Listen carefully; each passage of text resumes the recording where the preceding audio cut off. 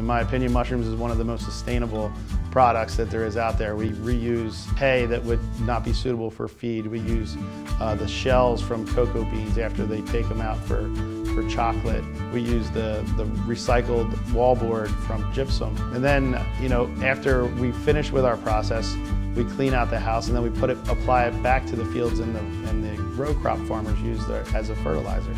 So it's truly 100% recycled. Like from the compost that we make all the way to when we clean it out of the house, we're actually able to put it back on and reapply it to the fields. Our great-grandfather was a stonemason. When he came here from Italy, he bought a stone quarry. On that property, there was one single mushroom house. He went through the Great Depression, and back in that time, I guess you made use of any asset that you had, and he became a mushroom farmer. It means the world to us to carry on the tradition.